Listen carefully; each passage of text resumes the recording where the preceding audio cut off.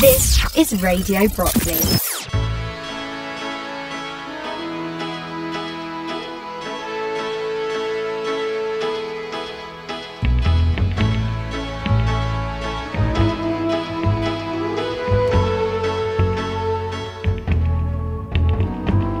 Radio Brockley has been entertaining patients of the Royal National Orthopaedic Hospital for 50 years now. The reason it's been here all that time? Hundreds of volunteers giving up days, weeks and months of their free time. I'm Molly Townsend. In this 5-week series, we'll hear the story of Radio Brockley from some of the people who helped run it over all those years.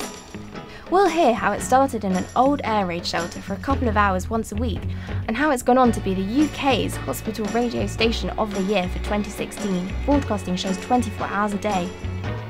Today, in part 2 of our story, we look back at the early years of Radio Brockley and hear from some of the founder members who tell us about some of the early shows. We'll hear from Mike Solomons, Ian Downs, Mike Shelton and Barry Cobden. This is the Story of Radio Brockley. Radio Brockley, I'm very pleased to say, is the longest continuously running hospital radio station in London. However, it's not the oldest hospital radio station around by any means, and had Radio Edgware continued, for example, then it probably would have been one of the longest running, if not the longest running. The history with Radio Northwick Park was that before Len Elman took over the running of Radio Edgware, he, as an experiment, wanted to run a hospital radio station himself and set up Radio Harrow at the Harrow General Hospital, which was replaced by Northwick Park Hospital.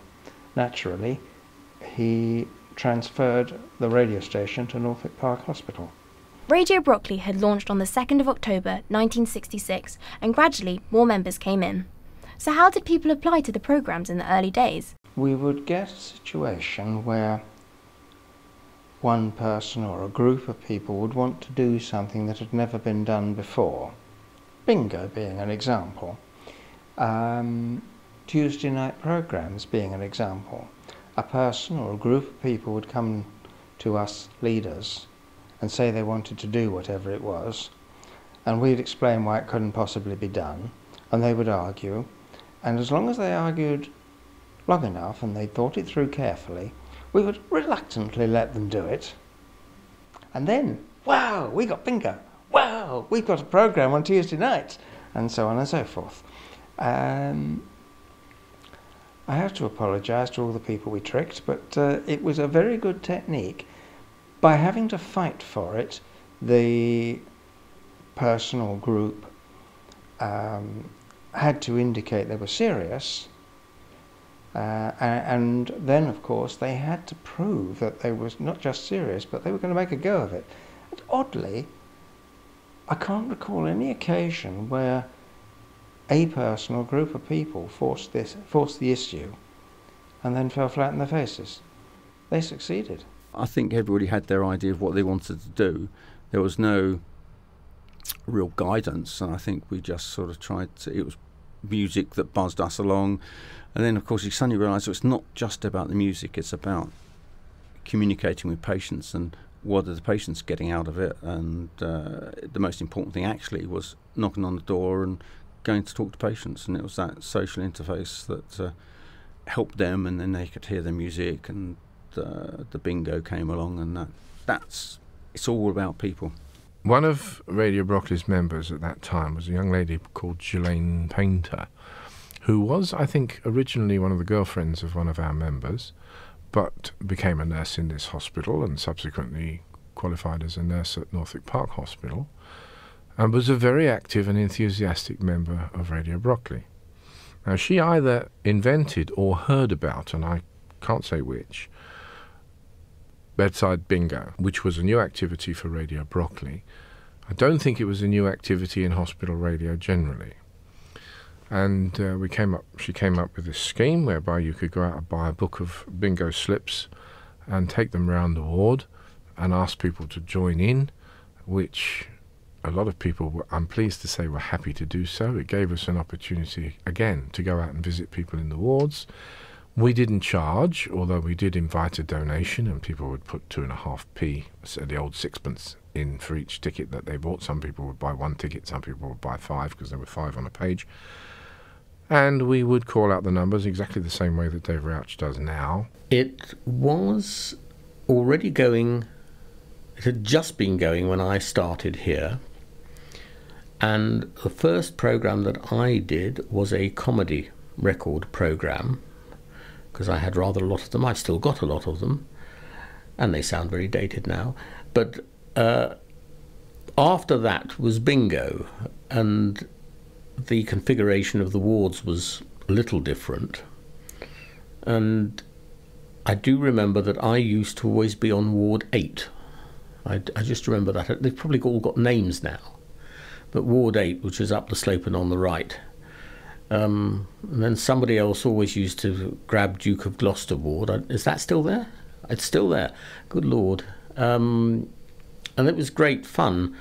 But just as much fun was the cable bashing, because we actually had pickup points off the old air raid shelter. And we used to have to plug in there and then unspool the cable, run up the slope, run to everywhere, because it was all extremely cable orientated. And as time went by, we got pickup points further up the slope. So it was much easier to plug in, but the cable bashing was still, it was right. Programme finished, cable bashing, and we used to roll up. And I can't remember who was doing the bingo before me, but that person wanted to stand down, so I put my hand up and said, I can do that. And that was agreed. And here I am 29 years later. Next year will be the 30th anniversary. One of the things that we did, which I remembered while I was talking just now, we, I think, carried out one of the very first live telephone links. This was before you were allowed to make a connection to a telephone for any purpose at all, or to a telephone line. It might have been possible to use extremely expensive link equipment, but for hospital radio it was impossible. So what we did was we created a two-way arrangement, an amplifier fed to a coil of wire which was wrapped round the microphone of the coin box phone that was near the studio, and a second coil of wire was wrapped around the earpiece to pick up the sounds from the earpiece.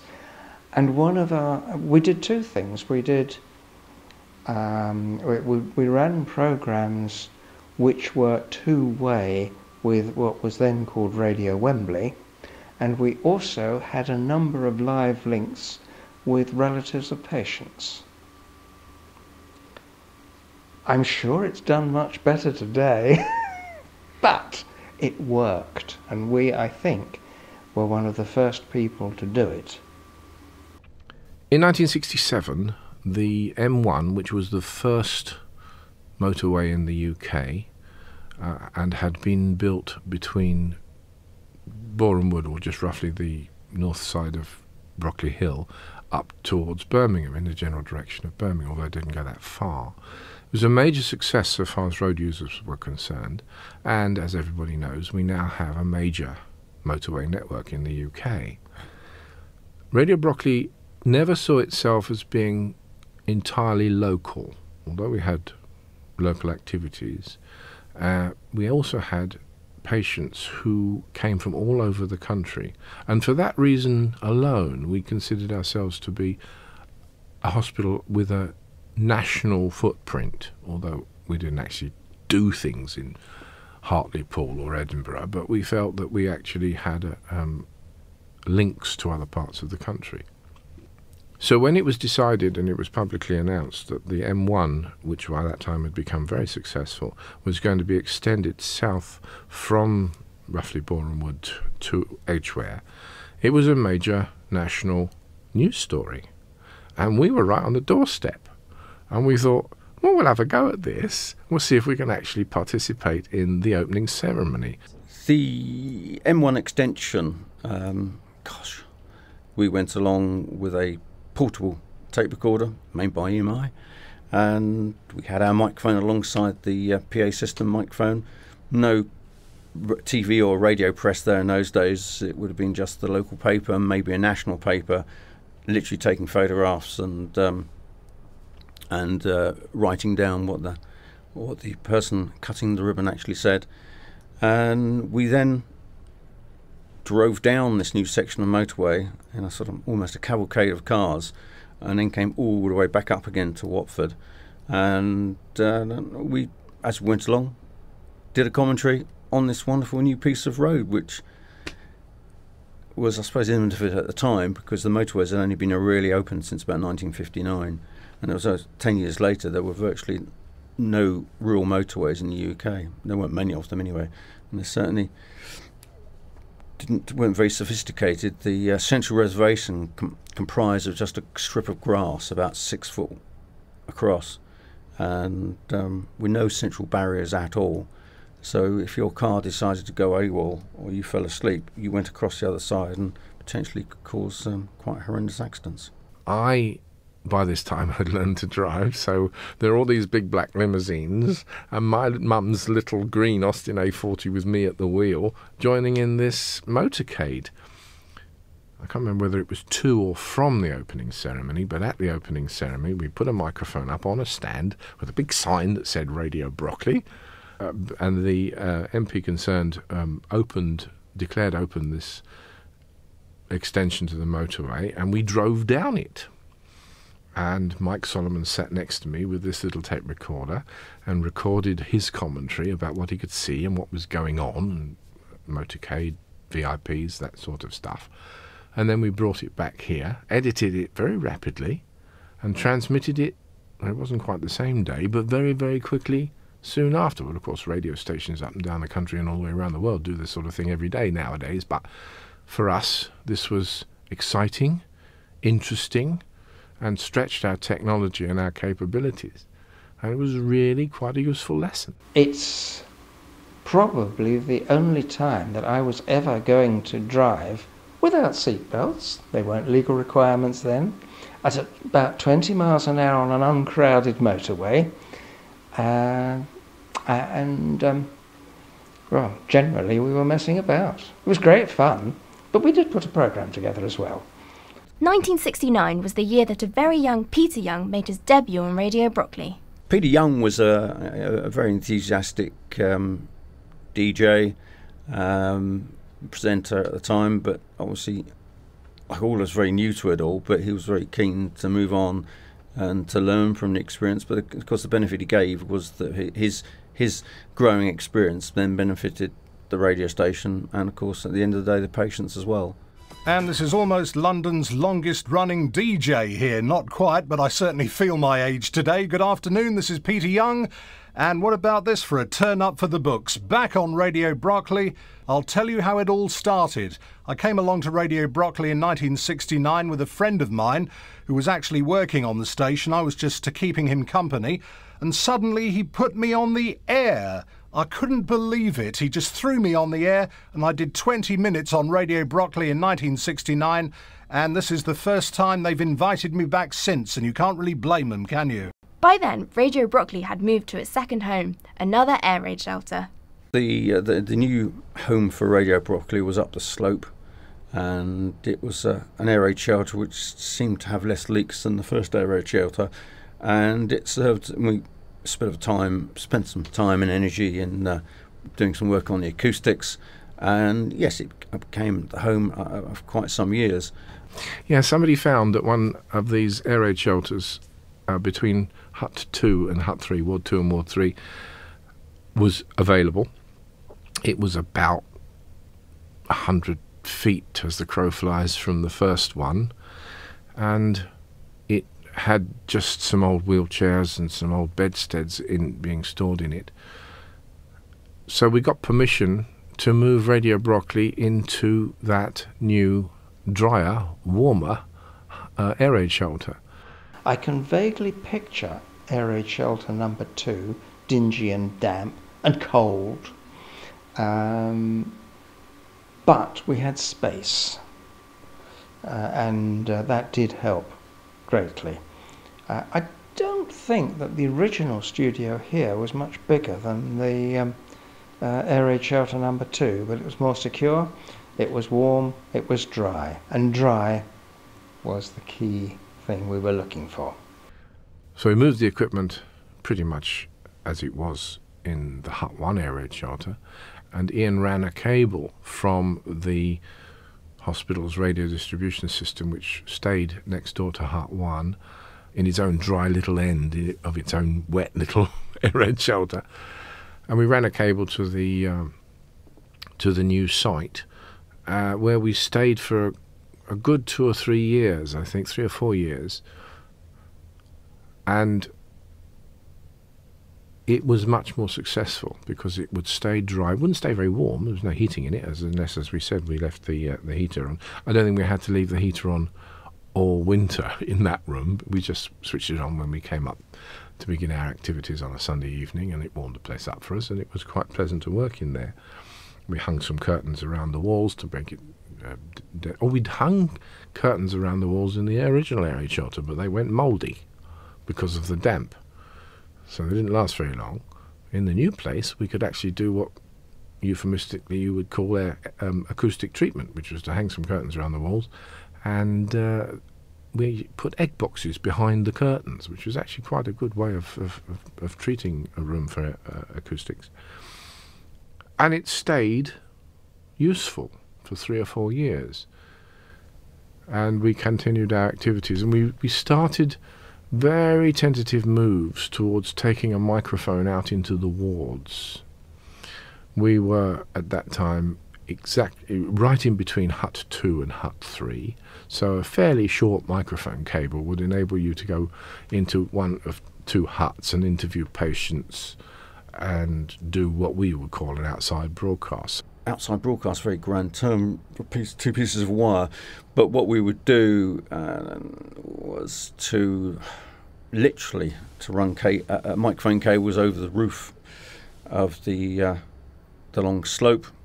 We were limited really to the slope, although we did go over to the children's wards at that time, I think, as well at one point. But literally, there were cables run up over the roof of the slope and then drop down into a window of the ward, and the sisters of the wards were just very, very good to us.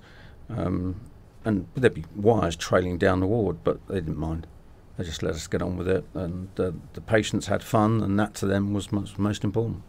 We started developing the techniques of taking the microphone out, actually speaking in real life to real patients, real listeners, real consumers, which was a technique that one had to develop, and it was a bit nerve-wracking to begin with, but one felt a little better as time went by. I did quite a lot of it. Mike Solomons did quite a lot of it. He was fairly self-confident, and gradually we did that.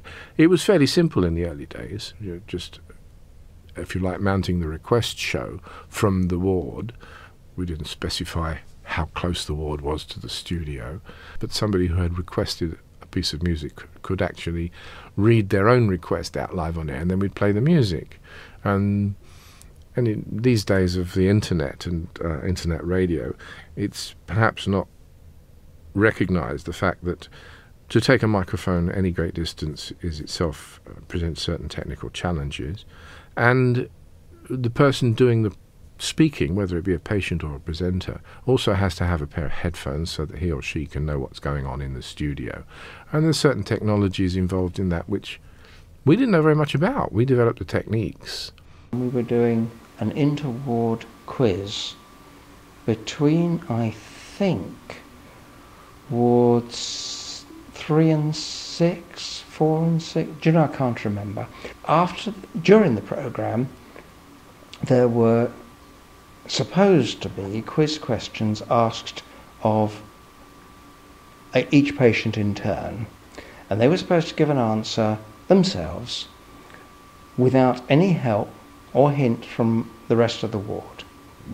It was a men's ward versus a women's ward, and each patient would have one question, and so on and so forth. Well, they cheated. What do you expect? Voices from the other end of the ward yelling the answer, all sorts of things. And there was much laughter, and especially when the ward I was in wasn't broadcasting, there was everything from, how could you not know that? And yes, you should have said so and so, and much banter and much chat, as you'd imagine. After, when we were clearing everything up, a student nurse walked up to me and she said, I think you're wonderful. Well, of course, naturally I was inclined to agree. She said, I've been working on this ward for 6 months. Nobody talks. They don't have visitors. It's mostly silent. No conversation, no smiles, no laughter. And this evening they've been smiling, they've been laughing, they've been yelling to each other from one end of the ward to the other. They've all had a wonderful time. I think you're wonderful. And that's when I realised how important hospital radio is. All those years we've been just doing it for fun, and then we realised it actually has an important side. Radio Brockley then finally moved to its third and final home, as Barry Cobden explains. It was a very interesting sequence of events in the early 70s. This building where Radio Brockley is now housed was, and this may offend the sensibilities of some people, but this building was a cat house. And they kept, under humane conditions, they kept cats and animals on which they were experimenting. That activity ceased, and we became aware that this building wasn't being used. So I don't know who it belongs to. I don't know if it belonged to the Medical Research Council or whether it belongs to the hospital, but we got permission to move into here. There are 4 rooms, small rooms about the size of the average living room in this building, and at that time we got one of them, and the other 3 were being turned over to being used by other activities within the hospital. Subsequently we got a second room, which is why we've now got the control room and studio arrangement that if you visit the studio you can see. So that was about 1970. It was, I can tell you exactly when it was the 2nd anniversary, and that was 1968, and it was in October.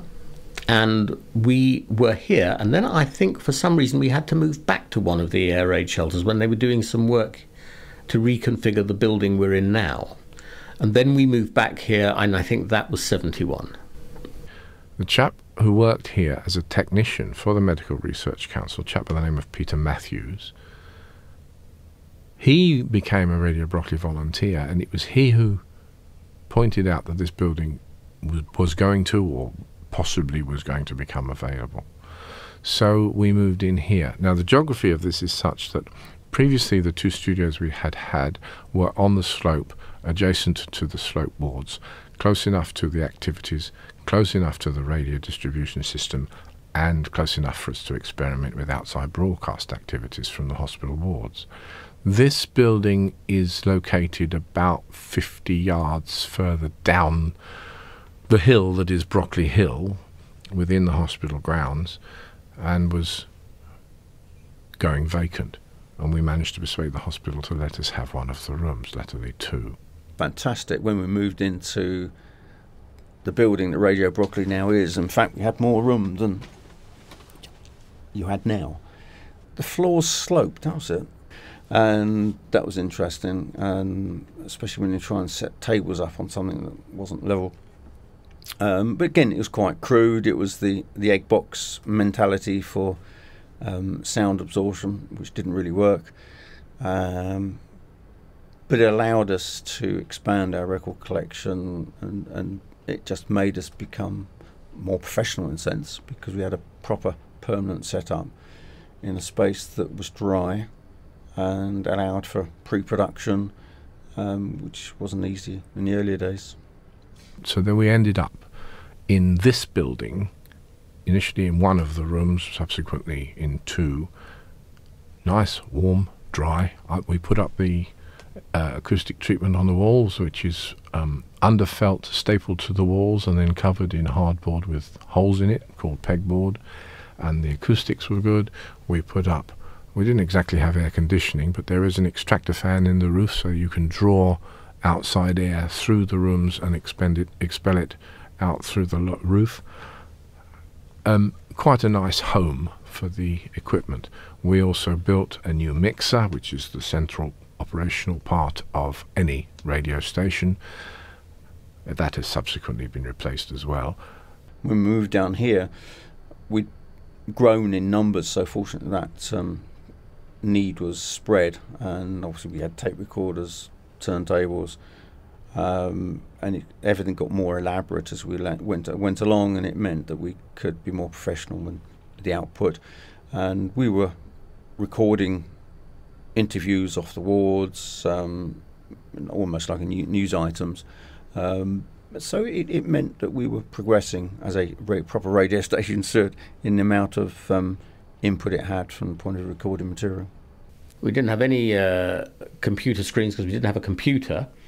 We had one phone line, 9546591. Oh God, there's a memory. Is that still the same number? Good grief.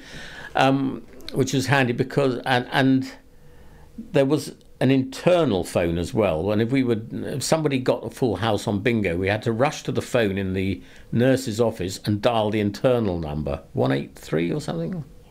483. Now, come on, this is many years on. And we had 2 decks which got upgraded to the decks which we have now, which came out of, I think they came out of the London television studios down at Wembley. We had a Studer tape recorder which came out of the BBC, I think. We also got at one stage a portable Studer to do interviews with, and I remember in the 70s I got the chance to interview the entire original cast of Side by Side by Sondheim. So I went to Wyndham's Theatre with the trusty Studer and did some interviews before anybody realised what a smash hit show it was. And we also had a couple of people who used to come down and help out. There was a chap called Sim Hill, and Sim seemed to have a plethora of professional quality recording equipment. I don't know why and I don't know how. And we used to go and record the National Youth Jazz Orchestra doing gigs, for example. We used to invite folk singers we actually did them at Northwick Park, so we could get hold of a room at Northwick Park, which is big enough for a folk group to play in, and we used to record them, and they'd be exclusive sessions just for us. Those tapes have probably all since disappeared, but it's a crying shame. But yeah, I do remember that bit of equipment.